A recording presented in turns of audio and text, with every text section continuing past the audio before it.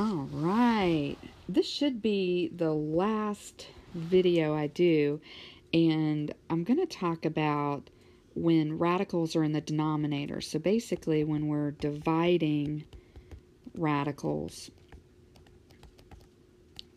Okay. And I hope to make this as simple as possible. I'm going to make up a couple of things.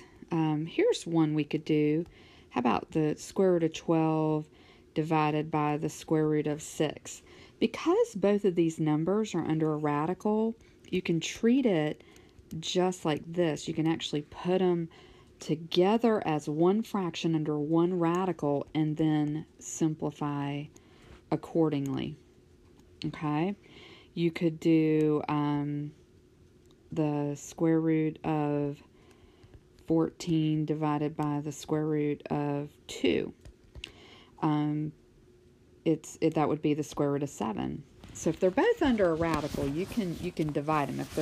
If numbers are not under a radical and they're across the fraction bar, you can cancel them out as well. Okay, so what if they don't divide? So let's do kind of a simple one, like square root of 5 over the square root of 3.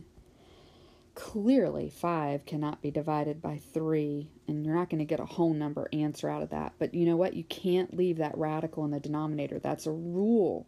That's a big rule when you're dividing radicals. Never leave a radical in the denominator. It's not simplified. It's kind of like, oh, I'm leaving 2/4 and I don't change it to 1/2. It's not simplified. So this is how you handle that. With monomial radicals, you're just going to multiply top and bottom by the radical that's in the denominator. Okay? So we'll multiply straight across the top here. That's the square root of 15.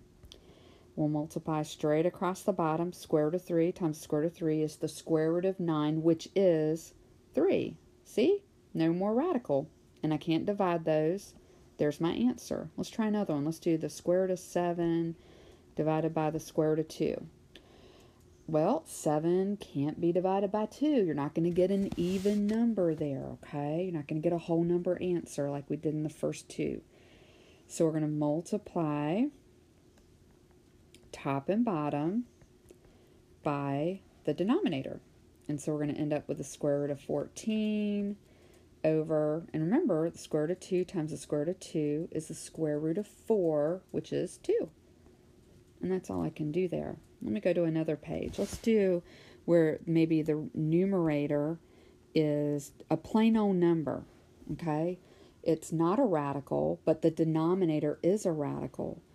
All right, well, we cannot leave that square root of 2 in the denominator. So you're going to have to multiply top and bottom by the square root of 2.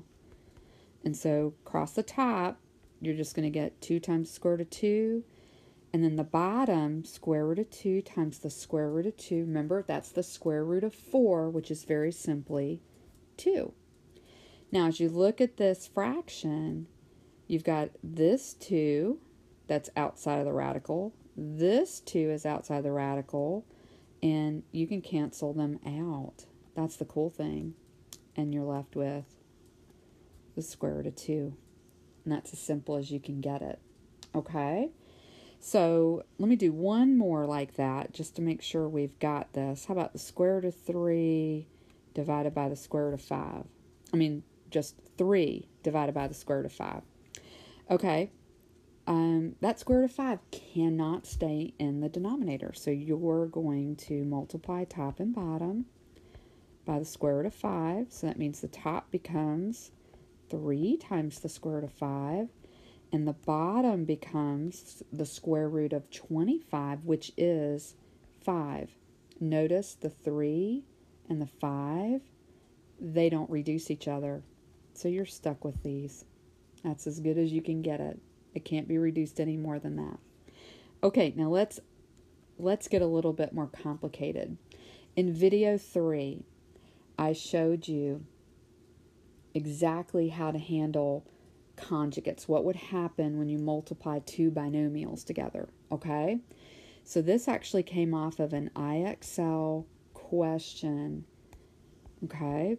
And here it is. Now, Most students think, oh, the square roots of 5, I'm just going to cancel them out. You can't do that, okay?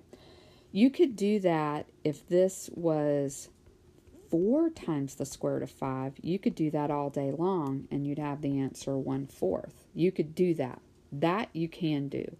This you cannot, okay? Anytime you're working across a fraction bar and you see an addition or subtraction sign, you got to treat this whole thing as one unit. Either all of it stays or all of it goes. All for one and one for all. Okay? Think Three Musketeers. Okay? So when it's a binomial like that, it's all for one or one for all. Either it all stays or it all goes. Okay? Well, the only way I can get that radical out of the denominator is if, remember that word I showed you? If I multiply top and bottom by the conjugate, that conjugate. So think about it with me for just a second. What would be the conjugate of 4 plus the square root of 5? And if you're going, oh, I remember, it's 4 minus the square root of 5. You're exactly right. And that's what we're going to multiply top and bottom by. Now, what happens up top is you have a distributive situation. And so you are going to distribute the square root of 5 times 4. And then you've got the square root of 5 times the square root of 5. Well, that's the square root of 25, which is 5. And so there's your numerator. Now your denominator, that's a radical times, that's a binomial times a binomial. But with conjugates, there's a shortcut. Remember we talked about, hey, we already know outer and inner are going to cancel. We're just going to do first and last. So we'll do, let me rewrite it real quick, and then we'll do the first and last. Okay? So 4 times 4 is 16. And the square root of 5 times negative square root of 5 is 5. And 16 minus 5 is 11. And that's as good as I can get right there. There's just really no other option to simplifying that. Okay? There's just nothing else I can do. So let's try another one. Let's see if I can come up with one. I'll do kind of a simple top. I'll do 2 over 1 plus the square root of 3. Okay? So you're given this problem. You have this binomial that has a radical in the denominator, and you're like, oh, it's so annoying. I got a binomial, and I got to get rid of that radical. You can't get rid of that radical the way you would if it were just a plain old monomial. Okay? The simple, if it was just 2 over the square root of 3, you'd go, oh, that's simple. Just multiply top and bottom by the square root of 3, and okay, I'm done. Okay? And there you are. It's not that simple over here. You have to multiply top and bottom because it's a binomial. You're going to have to multiply top and bottom by the conjugate. And you have to remember that the conjugate is exactly what you see, but with a different sign in the middle. So that's going to create up top here, that's going to create a situation where we're going to distribute the 2. And we're going to end up with 2 minus 2 times the square root of 3. And then we're going to end up down here on the bottom. We know we're doing a binomial times a binomial, but there's a shortcut here if you're multiplying conjugates. You can do FLA, first and last. 1 times 1 is 1. Positive square root of 3 times negative square root of 3 is 3. And so you've got 2 minus 2 times square root of 3 over negative 2. Now, this is an interesting situation. If I had not distributed this, let me leave it undistributed for just a second. Look what happens. I can cancel 2 and negative 2. I can reduce those and make it negative 1 minus the square root of 3, or negative, distribute it, negative 1 plus the square root of 3. I can do it either way. Negative sign out in front of a set of parentheses with 1 minus the square root of 3 in it, or go ahead and distribute it, make it -1 plus the square root of 3. That's a little bit hard to understand, so I'll just try and do another one, try and emulate that as much as I can. I'm right at the 10-minute mark, so I'll go over just a little bit just to make sure you've got this. So I've got 5 over, let's do 2 minus the square root of 5. Okay?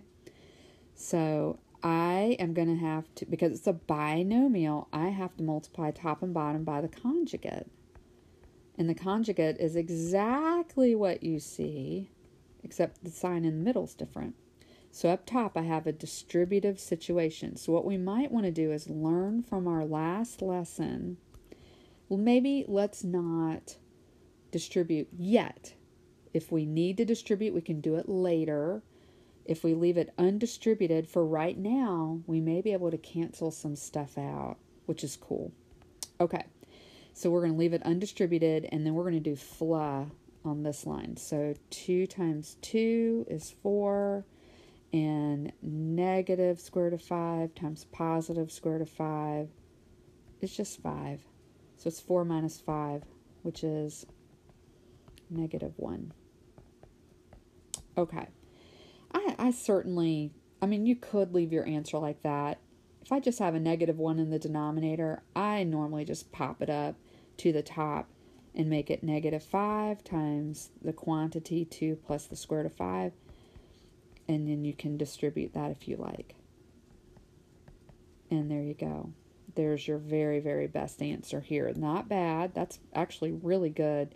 This is probably the very, very best answer you can give. This is okay. I'm not sure as an algebra teacher and geometry teacher that I really want you leaving that -1 there. I don't like that. If you just have a -1 in the denominator, just pop it up to the top so you don't have a fraction anymore. That's really the best way to handle that. Okay, that is all I've got for you. I hope I've helped you figure out these weird radicals and that it makes sense. All right, if you have any questions, don't hesitate to call. Love you guys.